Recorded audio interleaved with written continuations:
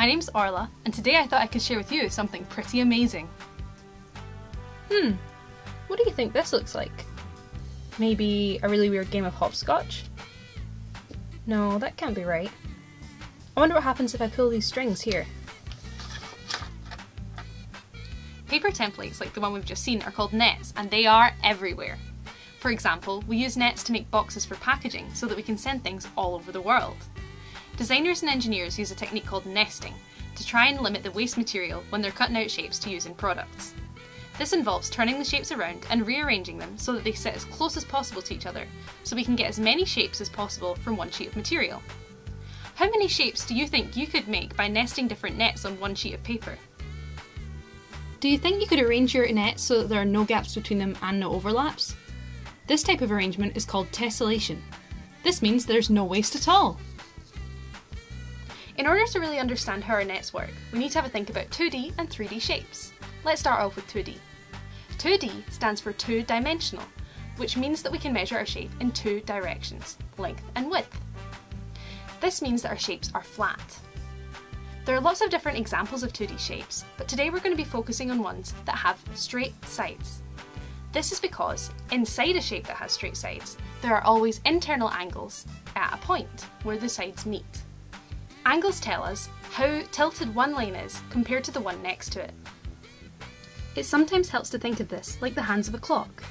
Angles tell us how far around the clock the hands have moved, or how many minutes have passed. Just like on a clock, we can divide a circle up into bits so we can count the angles. We call these bits degrees, and we say that there's 360 of them in a full circle. Now, let's think about 3D shapes. 3D stands for three-dimensional, which means that these shapes can be measured in three ways: length, width, and height. We can see that lots of 3D shapes are made up of 2D shapes. This means we still have internal angles, but we now have more than one internal angle at a point. By looking at lots and lots of different 3D shapes, we can see that no matter what the shape looks like, we can never have more than 360 degrees at any of these points. We can demonstrate this by using an octahedron net.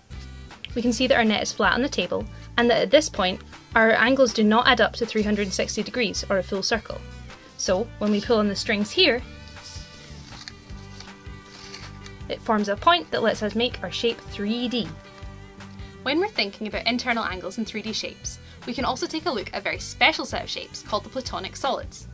These 3D shapes are made up of faces that we call regular 2D shapes. This means that all their sides are the same length and all their internal angles are the same size as well. This may not sound very exciting, but because of our rule about having less than 360 degrees in every point, only 5 of these shapes can exist.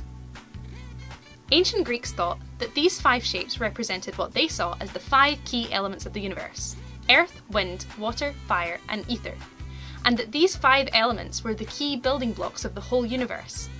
We now know that the smallest parts of matter look quite different to this, but we can still use them to build plenty of other things. What could you make using the platonic solids as building blocks?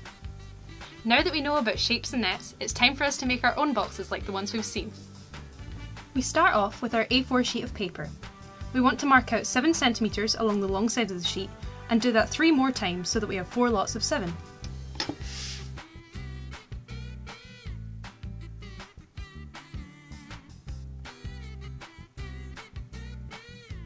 We're going to cut off our leftover paper at the top, so make a mark here to remind yourself which way up to put your paper.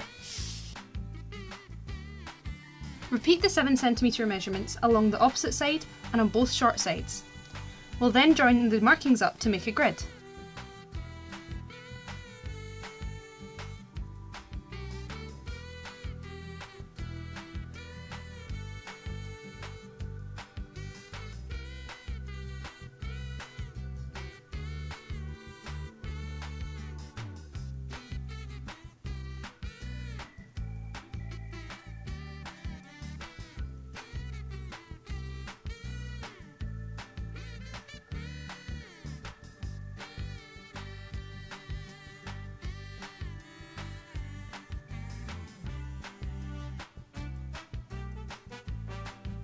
Now that we have our grid, we'll use the scissors to cut out our shape with 6 boxes. These will be the 6 faces of our cube.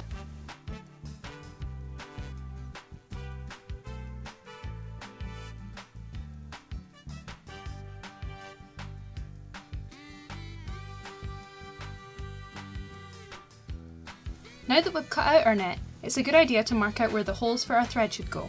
For a cube, we need 6 of these. Here, here, here, here, here, and here.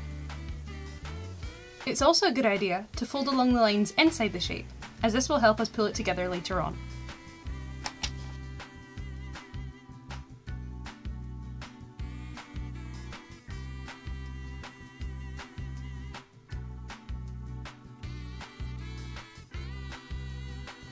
Now, you might want to decorate your shape.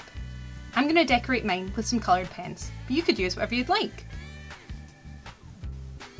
Next, we'll use our pencil, or another sharp object, to poke holes at the points we drew earlier. Ask an adult if you need a bit of help for this part because it can be a wee bit footery.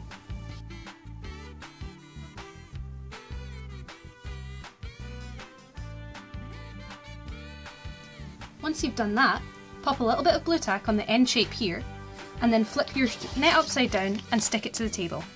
This means it'll stay in place when we pull on the strings later on.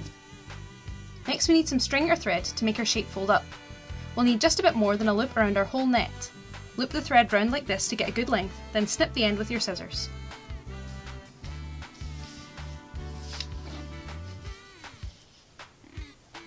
We now pop our thread through the holes we've made, starting by going in from underneath on the part we've stuck to the table, in from above up here, then up from underneath over here,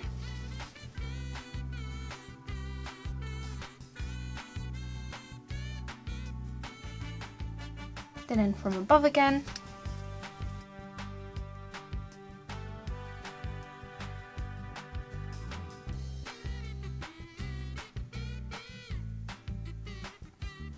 then up from underneath,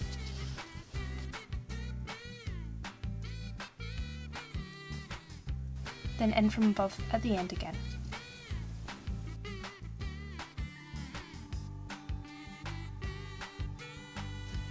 Don't worry if this bit is a bit tricky. Sometimes it helps to make the hole bigger again using the pencil. Now we're ready to pull our shape together. Gently tug on the tails of the string we left at the side, and your net should neatly fold up into a 3D shape. Well done! Why don't you have a go at making your own 3D shapes from nets at home? You could try and design a net for one of the shapes we've seen today, or if you don't want to draw your own one out, you could always download and print one of our ready-made nets from the description below. We'd love to see your brilliant designs, so feel free to send us photos and videos of your amazing nets in action. As always, thank you so much for watching and we'll see you soon. Bye!